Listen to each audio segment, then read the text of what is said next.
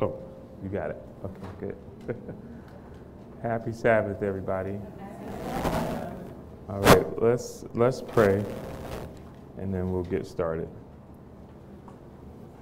Okay. Dear Heavenly Father, we thank you so much for this Sabbath day.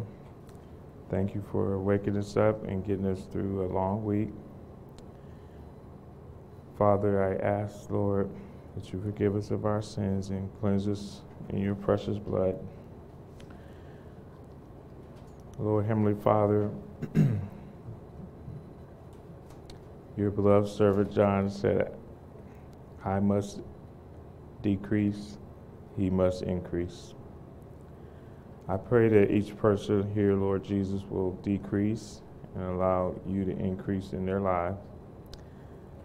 And Father, I ask that you please move me out of the way and speak through me, Lord, and help us, Lord, to understand that we are in the very end of time and we ought not to be playing around, Lord. I pray that every child, every adult will get something from this message, Lord, and get on fire for you, Jesus. Lord, this message is so important for us, and I pray that you would help not only them, Lord, but also me, because it's a challenge, Lord, to be presenting this message and still trying to learn it all. So we ask for your help, and we ask for the Holy Spirit to guide us into more truth. And please help us today, Lord, to put the puzzle pieces together. In Jesus' name, amen. Okay. Does everybody have their Bible? All right. You got a pen or a pencil to write with? Okay, because we're going to spend a lot of time in the Word of God today. And you're blessed because you're here. Amen. And those that missed it, they missed it. But I pray for those on the internet. You're also blessed because you're able to see it too. Okay, we're going to look at 3 Bible promises. And is it possible to see my notes on this? I think so. Let me see. Now I clicked notes, so I think I might be able to see them when it comes up because there's nothing there now. Okay. Yes, you have the current slide, the next one, and the notes that you have. Yeah. Okay. Good. All right. Let's go to Psalm 46, verse 1. Some people praying for strength. This is a good one. God is our refuge and strength, a very present help in trouble. Amen. Okay, and then let's go to Nahum 1:7. Just give me a second here to find that. Okay, you're going to go this way to your right. Nahum is after Micah. Okay, Nahum 1:7. When you get there, say amen. I didn't hear everybody say amen. I had like one person say amen. Okay. Let's read it together. The Lord is good, a stronghold in the day of trouble, and he knoweth them that trust in him. Amen. Okay, and let's next go to Jeremiah. So you got to go backwards. Jeremiah 31:3. Amen. And when you get there, say amen.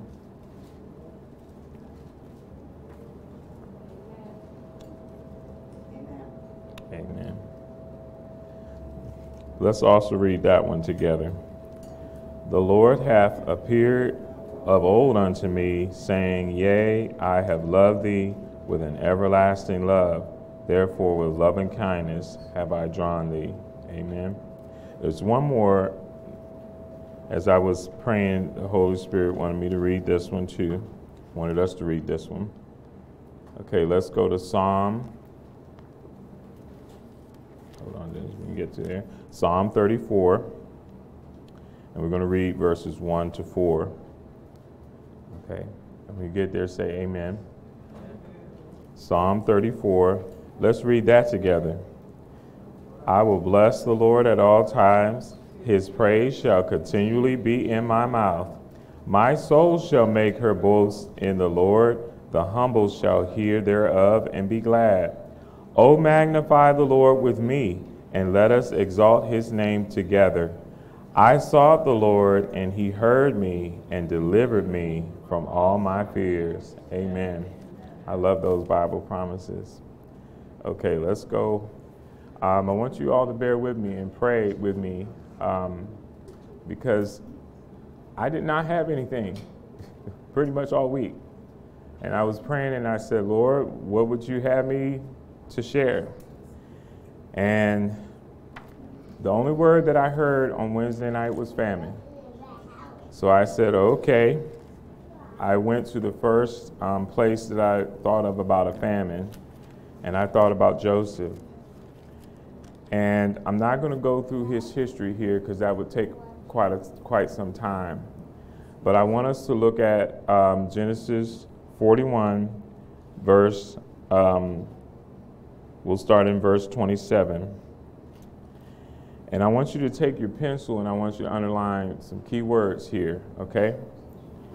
It says, and the 7 thin, these are referring to the cattle, and ill-favored kine that came up after them are 7 years, and the 7 empty ears blasted with the east wind. So underline blasted with the east wind. Blasted with the east wind shall be 7 years of famine. So underline famine. Okay? And then let's go down to verse 29. It says, behold, there come 7 years of great plenty throughout all the land of Egypt. So underline Egypt. Okay?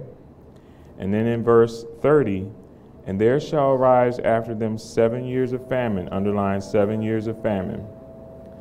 And all the plenty shall be forgotten. So underline the plenty shall be forgotten in the land of Egypt. Okay? Everybody got that? Do I need to repeat anything? Okay, so in which verse? Verse 30? Okay, I want you to underline 7 years of famine. Okay, you got that? And then underline the plenty shall be forgotten in the land of Egypt. Okay? Yeah, underline that too, yeah. Okay, the first verse was 27. I want you to underline blasted with the east wind. And then underline the word famine there in verse 27. Amen? Amen. Okay. Let's go to the next slide here. Okay. Some keys in Joseph's interpretation. We're going to look at this Sabbath. This is a rundown of what I'm going to cover. Some keys in Joseph's interpretation of Pharaoh's dream. Our key words we will focus on famine, wind in Egypt. So you can take a look at that on the screen. Then we're going to look at how this applies to our time. And I'm going to liken that to the famine in the United States. And then we're going to look at our spiritual mandate, and then a call to action, and then we're going to close in prayer. Okay. Let's look at the first mention in the Bible of famine.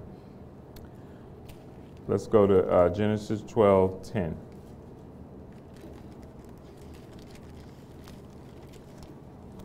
Okay, and I'm going to read that in your hearing.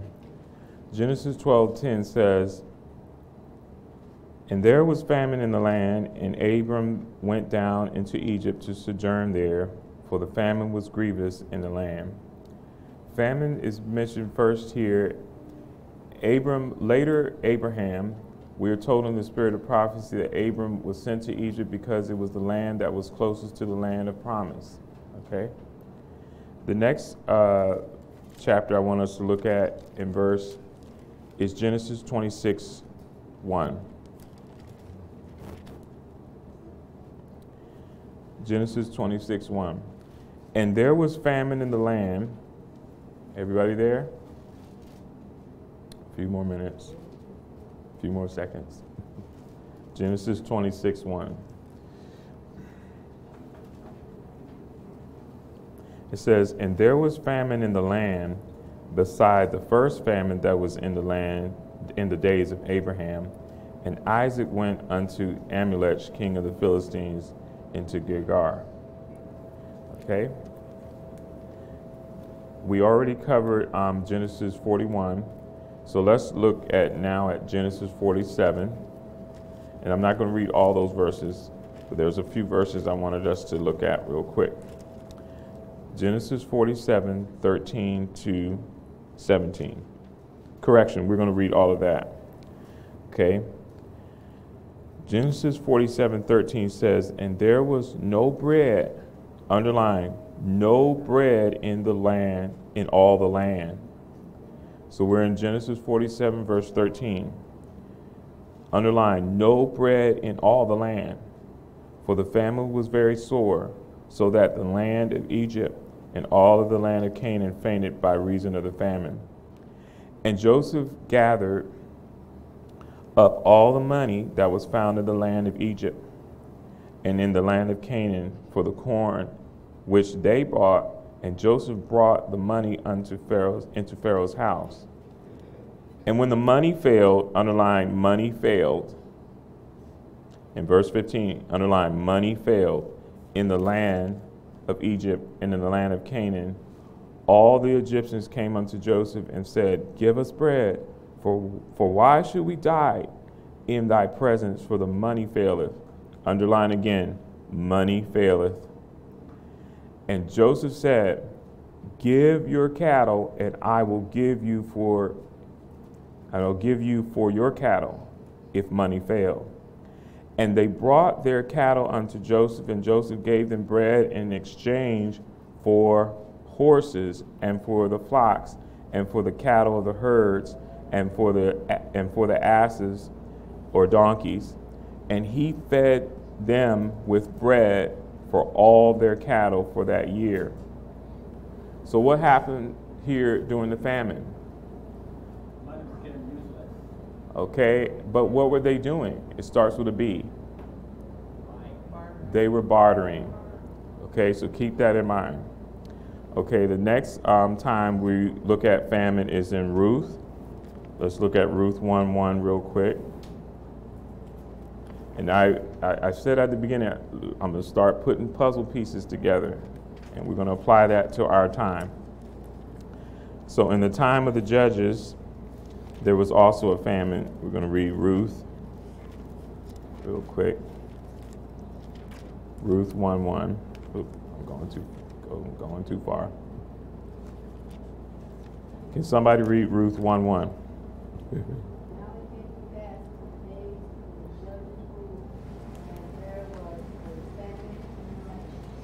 There was famine in the land. Okay, let's go to 2 Samuel. Oh, well, keep going. Ruth 1:1.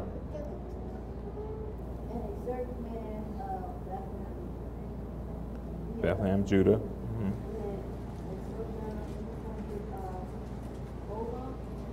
Moab.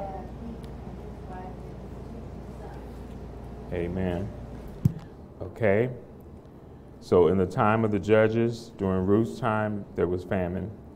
Let's go to 2 Samuel 21:1. Okay. I'm going to read that real quick. 2 Samuel 21:1. Then there was a famine in the days of David, 3 years. year after year. And David inquired of the Lord, and the Lord answered, It is for Saul and for his bloody house, because he slew the Gideonites. So there was famine in the time of David. Okay, let's go over one book to 1 Kings 18:2. We're going to look at the instances of famine here. And these are, of course, not all the instances of famine. Okay, 1 Kings 18:2, famine in the time of Elijah. And Elijah went to show himself unto Ahab, for there was a sore famine in Samaria. Okay, and then let's close out with 2 Kings 25. Okay, 2 Kings 25, verses 1 to 3. Okay, and my title in my Bible says, Nebuchadnezzar attacks Jerusalem the third and final time. And it came to pass in the 9th year of his reign, in the 10th month, in the 10th day of the month, that Nebuchadnezzar, king of Babylon, came, he and all his hosts, against Jerusalem, and pitched against it, and they built forts against it round about. And the city was besieged unto the 11th year of King Zedekiah. And on the 9th day of the 4th month, the famine, there's that word again, underline famine, prevailed in the city. So underline famine prevailed in the city. And there was, underline, no bread for the people of the land. Okay? So what is a famine? I forget what BDB stand for, and I forgot to type it. Okay, famine, hunger, famine in the land or nation of the Lord's word, figuratively. And then it also means dearth, famish, hunger. Okay? Now we're going to look at wind.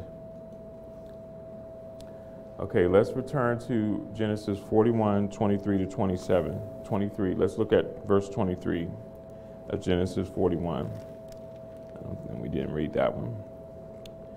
Okay, it says here, and behold, 7 ears withered, thin, and blasted, underline it again, blasted with the east wind.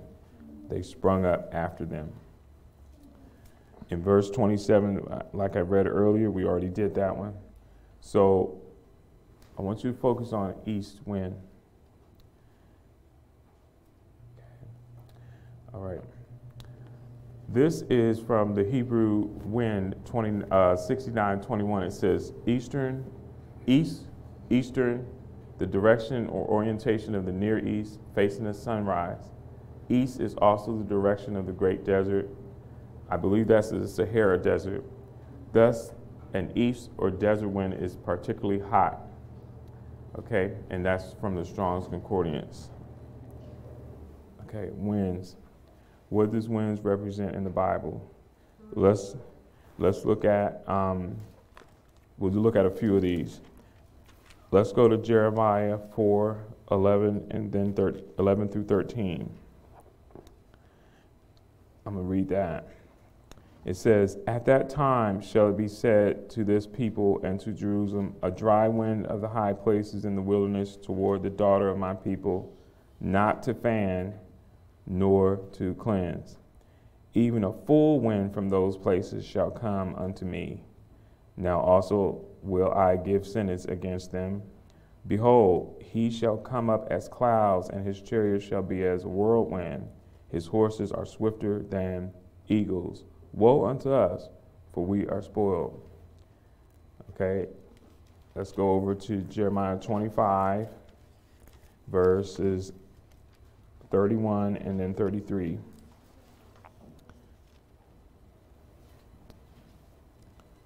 (31 to 33), okay. A noise shall come even to the ends of the earth, for the Lord hath a controversy with the nations. He will plead with all flesh. He will give them that are wicked to the sword, saith the Lord. Thus saith the Lord of hosts, Behold, evil shall go forth from nation to nation.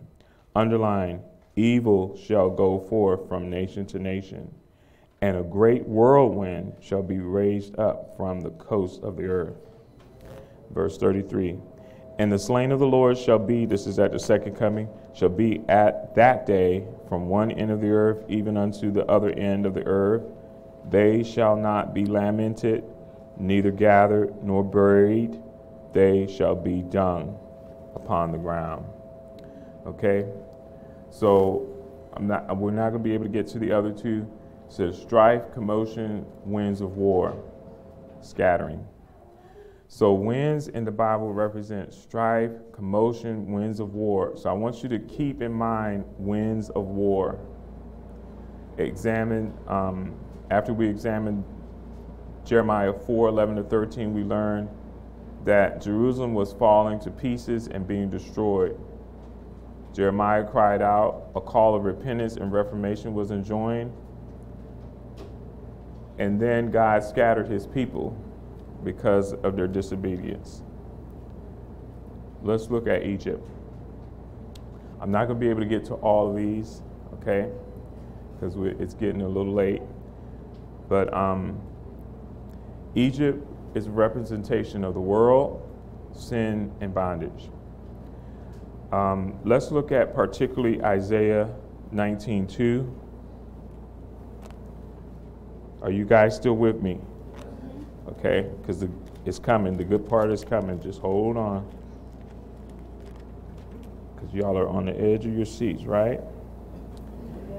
And I will set the Egyptians, remember the Egyptians represents the world, against the Egyptians. And they shall fight everyone against his brother and everyone against his neighbor, city against city. So underline city against city and kingdom against kingdom. Okay, let's look at Jeremiah 31:1. So hold those pieces in your mind. Isaiah 31:1. Woe unto them that go down to Egypt for help, and stay on horses, and trust in chariots, because they are many, and in horsemen, because they are very strong. But they look not unto the Holy One of Israel, neither seek the Lord. Now let's go to Psalm 118, 8 and 9. Psalm 118, 8 and 9.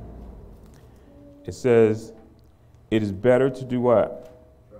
To trust in the Lord than to what?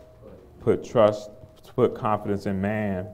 It is better to trust in the Lord than to put what? Confidence in princes. Don't trust in the world. Amen. Okay, let's go back to Ezekiel 27:8. I think we have a little extra time, so I'm going to throw these in. Ezekiel 27:8. Okay. It says here, and then said I unto them, cast ye away every man the abominations of his eyes. We were just told in the children's story not to look at stuff that's detestable. That's right. And defile not yourselves with the idols of Egypt. So underline, idols of Egypt. God is telling us, do not defile ourselves with the idols of the world. I am the Lord your God. Verse 8. But they rebelled against me and would not hearken unto me. They did not every man cast away the abominations of their eyes, neither did they forsake the idols of Egypt. Then I said, I will pour out my fury upon them to accomplish my anger against them in the midst of the land of Egypt. Okay. My apologies. I forgot the verse for 1 John 4. Let's look briefly at Psalm 105. Psalm 105, verse 23. Psalm 105, verse 23. Okay, it says, Israel also came into Egypt and Jacob sojourned in the land of Ham. And then Exodus 20, verse 2. Look at Exodus 20, verse 2. Okay. He says here, I am the Lord, it says here, I am the Lord thy God, which have brought thee out of what? Out of the land of Egypt, out of the house of bondage. God brought us out of the world and out of the house of bondage. Amen. And then let's go to Matthew 2, 13 to 20. This was a prophecy fulfilled. Okay. I'm not going to read the whole thing. Okay, it says, and when they were departed, behold, the angel of the Lord appeared to Joseph in a dream, saying, arise and take the young child and his mother and flee into Egypt, and be thou there until I bring thee word, for Herod will seek the young child to destroy him. And when he arose, he took the young child and his mother by night and departed unto Egypt. So who was the young child? So that's Jesus. And was there until the death of Herod, that it might be fulfilled, which was spoken of the Lord by the prophet, saying, out of Egypt have I called my son. Amen. And God is saying that to us today. We are his sons, his children. Out of Egypt, he's calling us out of the world. Amen. Okay.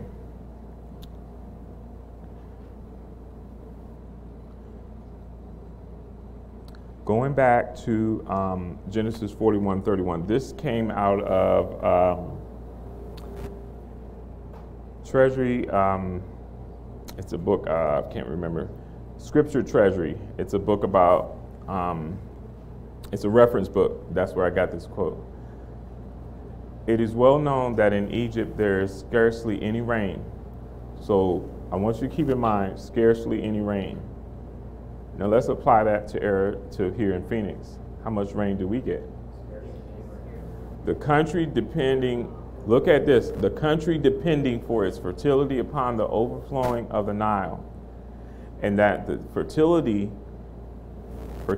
is in portion to the duration and quantity of the overflow of the Nile, that is, in order to saturate the land and prepare it for seed. Okay.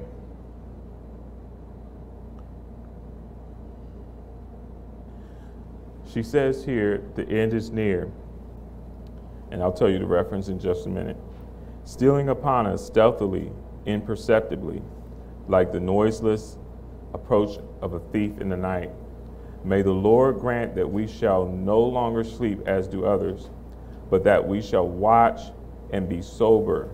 The truth is soon to triumph gloriously, and all who now choose to be laborers together with God will triumph with it. This quote continues. The time is short. Keep that in mind. The night soon cometh when no man can work. Keep that part in mind. Let those who are rejoicing in the light of present truth now make haste to impart the truth to others. Keep that part in mind. The Lord is inquiring, whom shall I send? Those who wish to sacrifice for the truth's sake are now to respond, here am I, send me. That's taken out of Isaiah 6:8. Church, no longer can we sit back and wait for someone else to teach us or to guide us into a deeper study of God's word.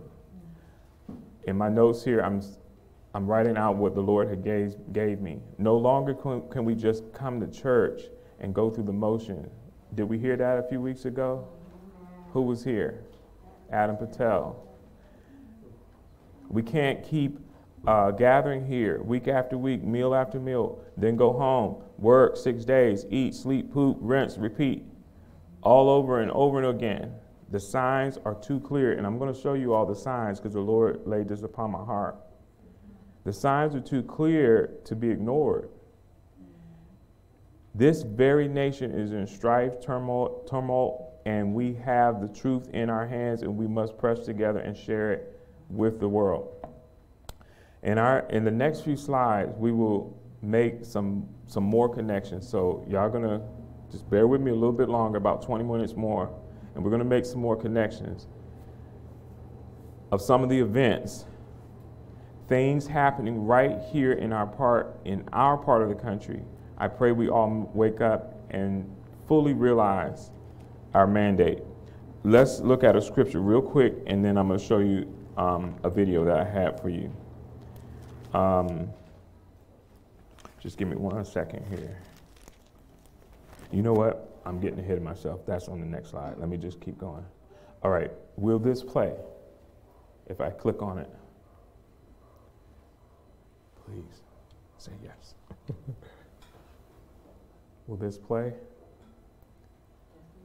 It's roughly about 7 minutes. I'm not going to be able to show the whole thing. Let me see if it'll play.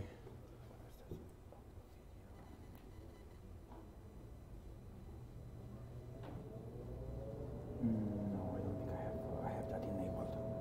Oh, you don't have it enabled? Okay. Well, I'll summarize it. Okay.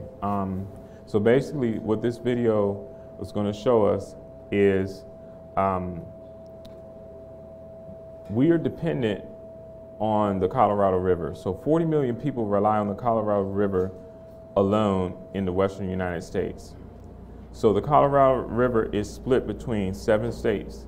Everybody say 7 states. California, Nevada, Wyoming, Utah, Colorado, Arizona, and New Mexico, and part of Mexico. We are facing a coming mega drought. Over 1 million people do not have access to clean drinking water right here in Arizona, okay? And most of them are on the Navajo reservation. For this reason, farmers are affected, and food is also going to be affected. And I think it was last Sabbath, Elder David was speaking to me and another member here, and he was talking about how the United States is split in half. And half of the U.S. eastbound is green. It rains a lot there. 38.1 inches of rain covers the United States. We only get 9.2 inches a year. And then it says, some things that they've done here in Phoenix is we have ways to recycle water, but that's not enough. Because that same water, and I remember we went up to Hoover Dam with Sister Keosha, Maikisha. We were on our church trip, and I remember we saw the water level was very low. We could see to the bottom of the lake and of the dam, and so I'm making a connection here. Farmers are going to have issues. We're going to have issues, and because of the lack of water. So there's not going to be more water in this video that was discussed, and it's running out.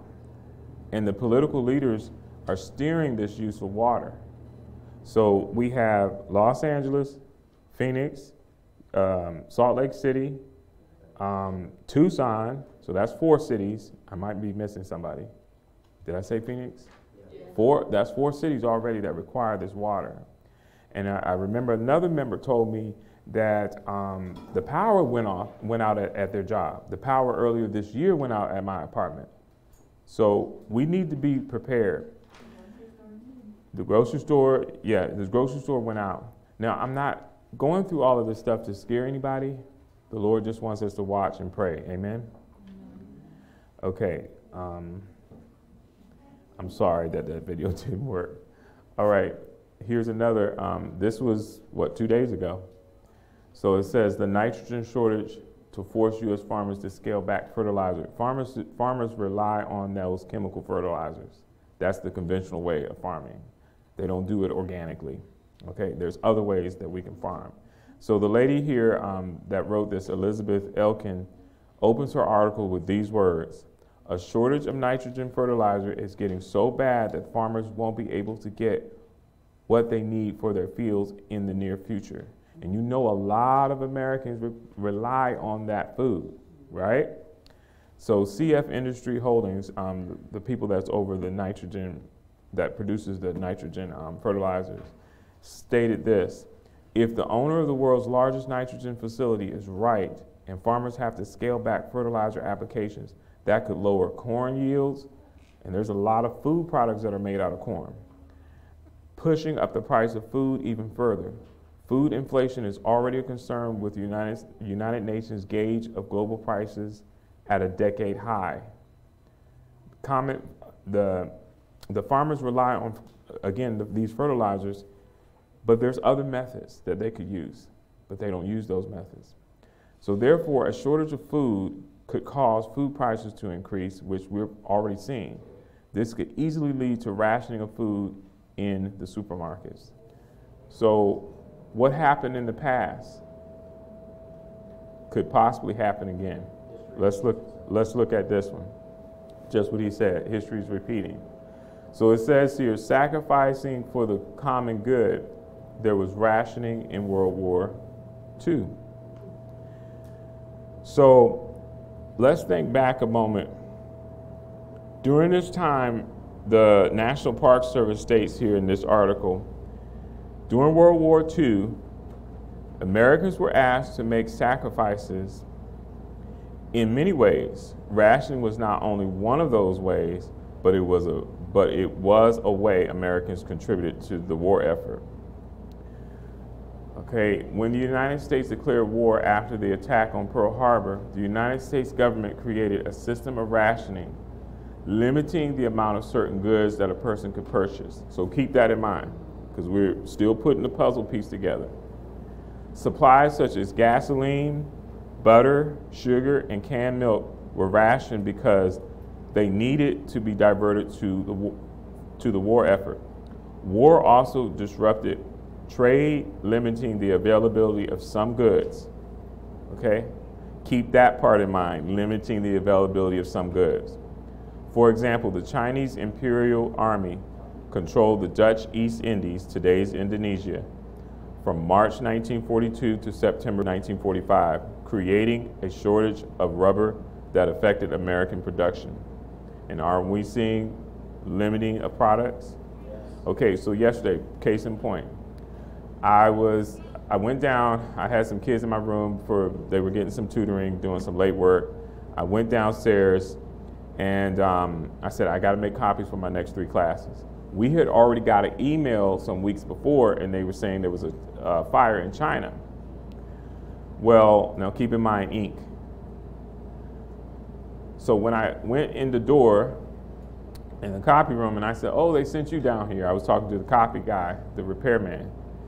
And I think his name was Angelo.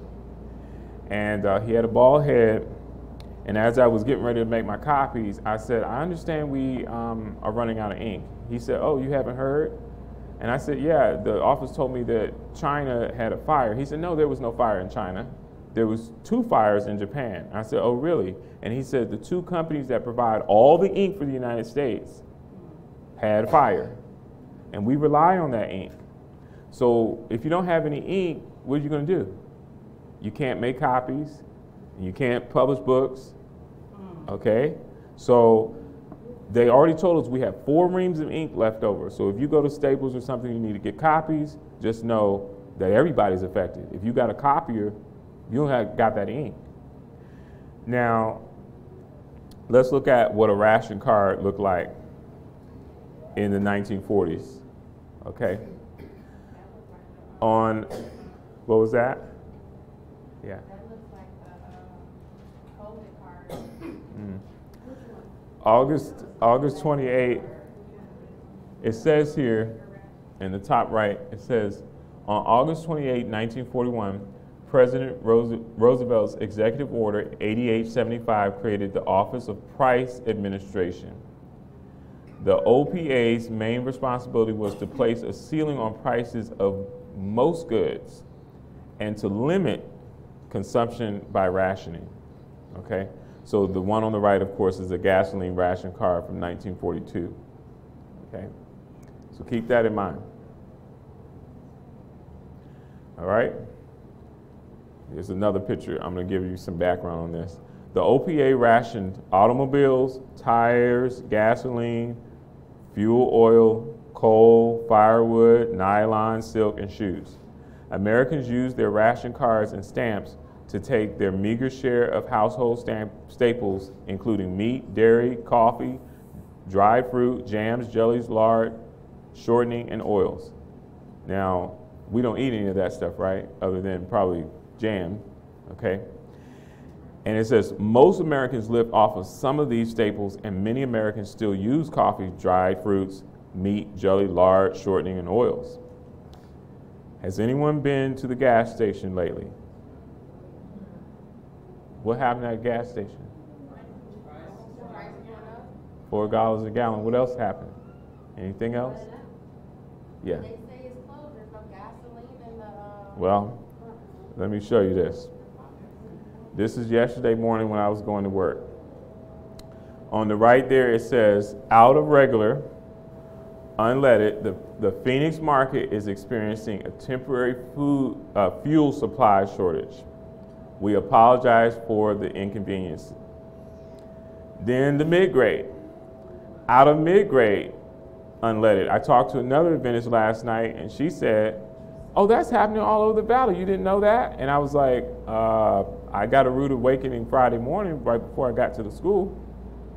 And it says the Phoenix market is, again, out of mid-grade. So I said, okay, Jesus.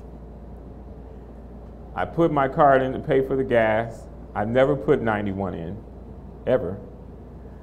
And thankfully I had, you know those Fry's points that you get when you shop at Fry's? It dropped it to $3.97. So here are these, like I said, these were the two images, and I want you to remember the word famine. I want you to remember the word wind. I want you to remember the word Egypt. There's a famine that is happening right before our eyes, and we no longer can avoid it. So that's the message God wants me to get out. We can't avoid this no more. You know, they tell us don't watch YouTube. No, don't dwell on YouTube, but you should be aware of what's going on. Watch and pray. Americans learned, as they did during the Great Depression, to do without.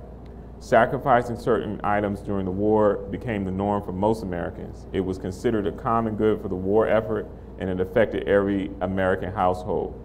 So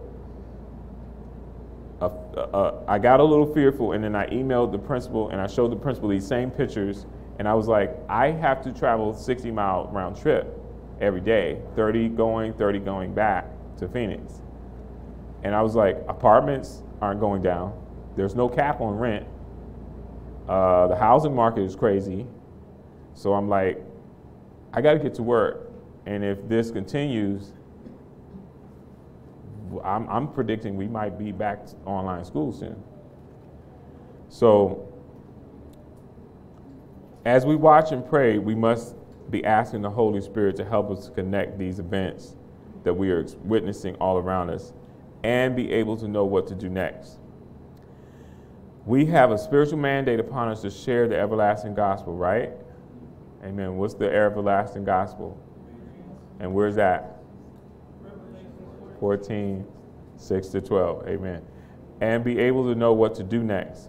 We have a spiritual mandate, again, to share this word, the gospel. Where do our nation's laws originate? Anybody know where the nation's laws originate? Where do the laws in the United States originate? In Congress. Okay. But before I get there, let's talk a little bit about hurricanes. Okay. So remember I told you all to underline blasted by the east wind? Let me tell you a little bit about weather. Weather typically goes from west to east. Okay. So keep east in mind. But a hurricane actually starts in the east and comes west. Okay?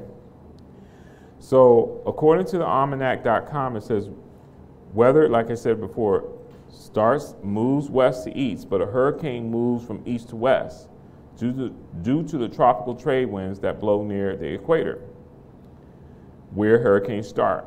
When a hurricane is still in the Caribbean, the tropical jet blows east to west, and the hurricane moves west to gain power. So listen to that part. moving west to gain power from the east. So what's happening now in Glasgow, Scotland? Anybody know? COP 26.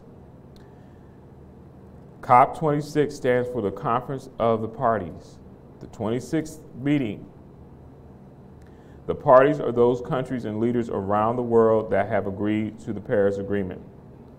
Article 4 of the Paris Agreement states, achieve the long-term temperature goal set to be well below 2 degrees Celsius. So that means around the globe, they want the temperature to be stable, and they don't want it to go above 68 degrees Fahrenheit, okay? United States initially was out of the Paris Agreement when Trump was in office, right? And now that Biden is in there, he came back into it, okay? So, again, Scotland is in the east, okay? Now, some keywords I want you to hear in the Paris Agreement. Here's some more. Economic diversification, international support, avert, minimize, address loss and damage associated with the adverse effects of climate change, okay? I want you to remember climate finance, scaled up financial resources, financial support to developing countries from developed countries, okay? What else has been going on? Anybody's been watching the news? What else has been going on? Okay, y'all need to be aware. Mass walkout protests against vaccine mandates. So keep, like you put a puzzle together, keep those puzzle pieces together. I'm giving you all little pieces at a time. So this is one of the puzzle pieces, vaccine mandates. Another puzzle piece was a water shortage. Another puzzle piece, economic woes. Thousands of people across the United States took off from work on November 3rd to participate in walkouts and demonstrations, okay? Just give me 1 second here. I'm gonna read the rest of this article to you real quick. I want you guys to hear the rest of this. It says, in Phoenix, the rest of this article states, it came from Epic News. It says, in Phoenix, Arizona, more than 200 people gathered in protest outside the Wesley Boland Memorial Plaza. Many carried homemade signs and wore patriotic clothing in support of their message of medical freedom. What else was in the East? What state you're from? Illinois. There you go. That's at the top of this article. It says hundreds of Chicagoans protest the city's vaccine mandate at a rally outside of James R. Thompson Center in downtown Chicago on November 3rd. That was Wednesday. Okay, now, this is where the scripture comes in. Go to 1 Chronicles 12:32. Bear with me just a little bit longer. We got about 10 minutes, about 5-10 minutes, and we're going to be wrapping it up. But I want you all to realize that we are at the very end.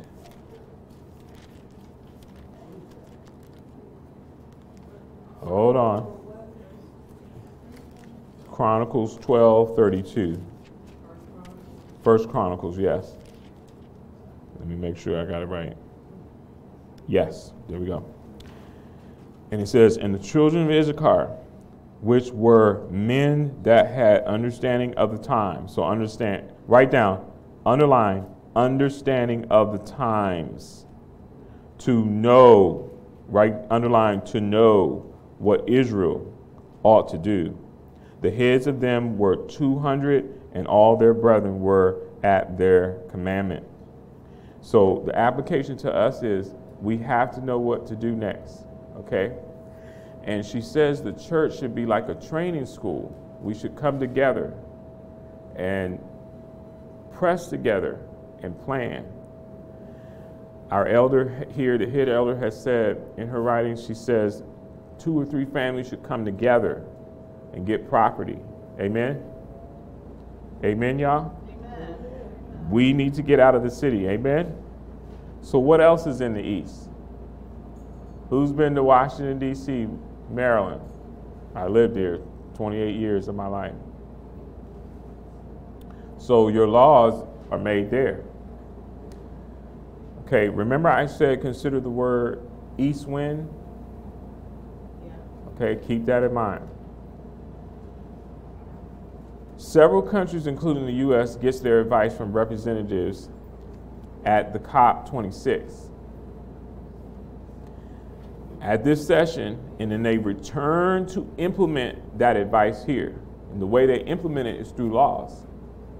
Climate change advice is disseminated through the U.S. in the form of laws and regulations. Let's look at Isaiah 59, verse 14. Isaiah 59, 5-9, verse 14.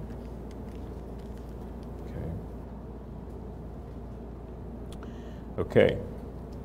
Isaiah 59, verse 14. It says here, amen? It says, and judgment is turned away backward, and justice standeth afar off, for truth is fallen in the street. God's word. And equity cannot enter.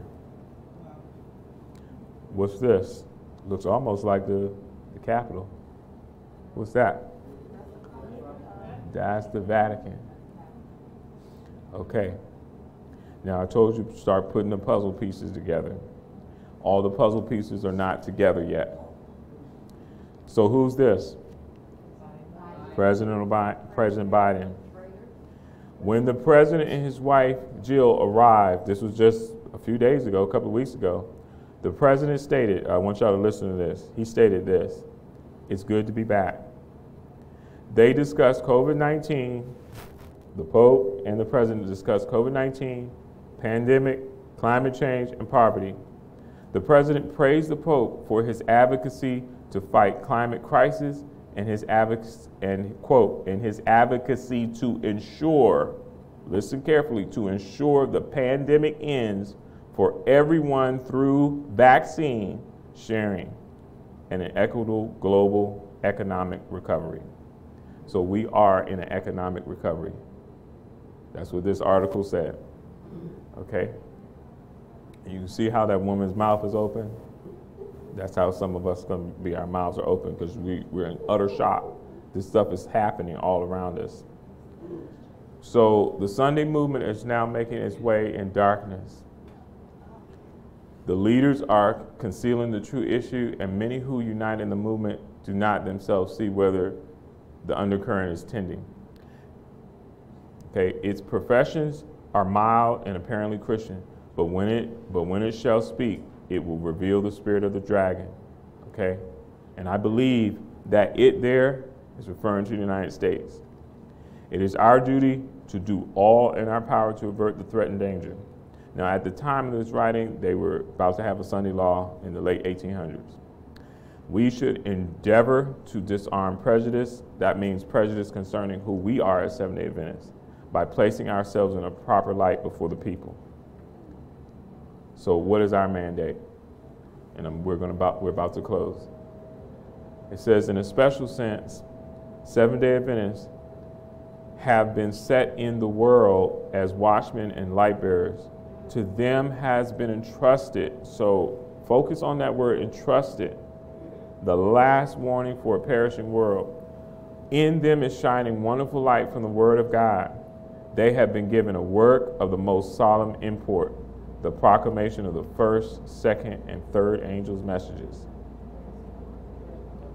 There is no other work of so great importance. They, Seventh-day Adventists, we are not to allow nothing else to absorb our attention. We are to watch and pray. In my notes here, we are to watch and pray, but we got to stick to our mandate. The puzzle piece is coming together. There you have it. I strongly believe the last puzzle piece, and I couldn't get that last part to work, this part right here, You need the false Protestant churches to come together. Once that peace comes together, they are going to ask, they said, what should we do with all these shortages in food? People probably are not keeping God's commandments. They're not keeping Sunday holy. And they're going to ask Congress to push for this national Sunday law. I believe that also another piece that we're waiting on is the stock market crash and the real estate bubble. And guess what happened last night? What happened today? Was it last night or the night before? The $1 trillion Biden budget was passed. So that was to avert what? The government shutdown on December 8th. And remember, he had tied in the shots. You got to get those shots by December 8th. All of that is tying together. So what are we supposed to be doing? Praying, fasting, studying the word. And I'm asking you all, please support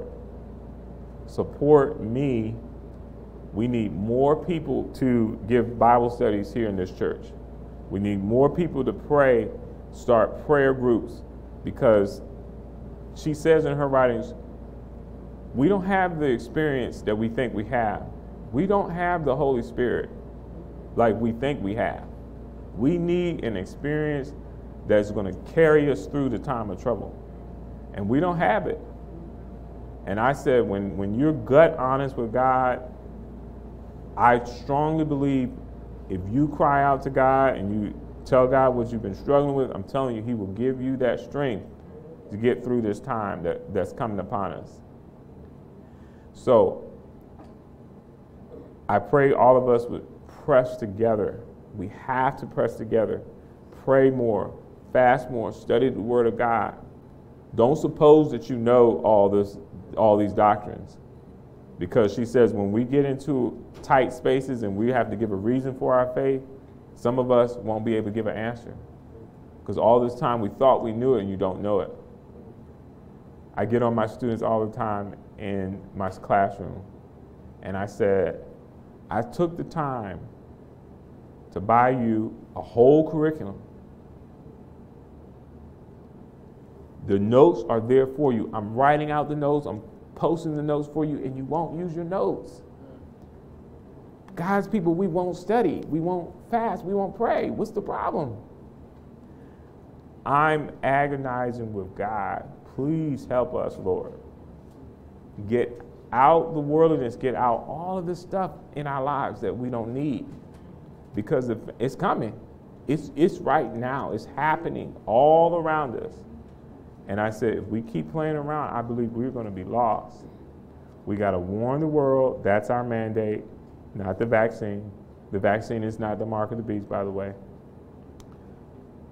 We got to warn the world. And I want you all, I'm inviting you to come down here. My appeal is, if there's anything in your life, get it on the altar now. Ask God to help you overcome it, okay? Because we don't need that baggage going into the time of trouble. We don't need that baggage going into the country.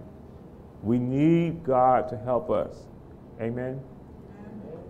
Yeah. Brother Eric, we just received another shipment of 1,000 Great Controversies. Amen. So we're back in order for those online. We just received another 1,000. I just unloaded them in our garage, so Amen. We're going to be back online with that, with National Sunday Laws and Great Controversy. And please pray for me, because I know I'm just as worldly as I can be, and I need to get that worldliness out. Pray for me that I can be here on time, be here at 4 o'clock when we were stamping books. We need to get back to that. The kids need to be involved, Pathfinders, all that stuff, because I'm like, Lord, her writings are happening right now. You know, help us to be serious, because. And then I just found a nail in my tire, and I was like, Lord, how much is that tire going to cost? So I'm like, Lord, please help us. That's all I've been praying all week long. Help. And that's all I could pray getting ready to go to work. I said, help, Lord. I mean, tears in my eyes. Help me, Lord, because it's coming down. And we need God to help us. So y'all can come up here and pray with me. Yeah. Oh, you had a question? Oh, okay. I'm sorry if I missed. Okay, let's pray.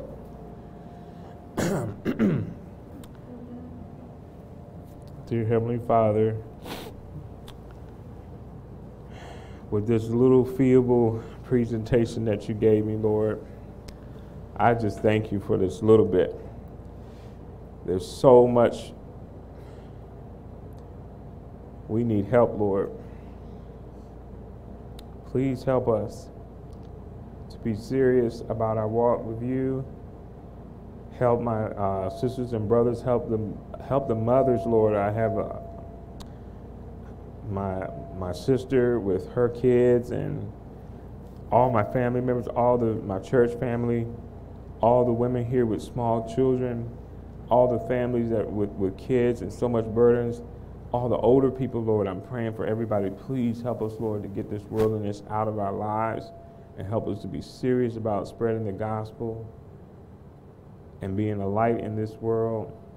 We know the night comes where nobody's going to be able to work, and we need your help to help us to learn these precious truths and share it through the medical missionary work.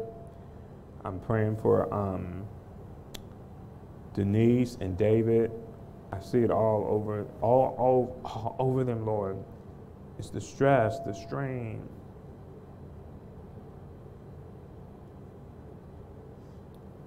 Just help us, Lord. That's my prayer. In the name of Jesus, amen. Amen. Okay, I finished by 1:30. Woo. I needed that prayer. Amen. Woo. All right. If you need more time to pray, keep praying. Amen. What's the closing hymn? 534.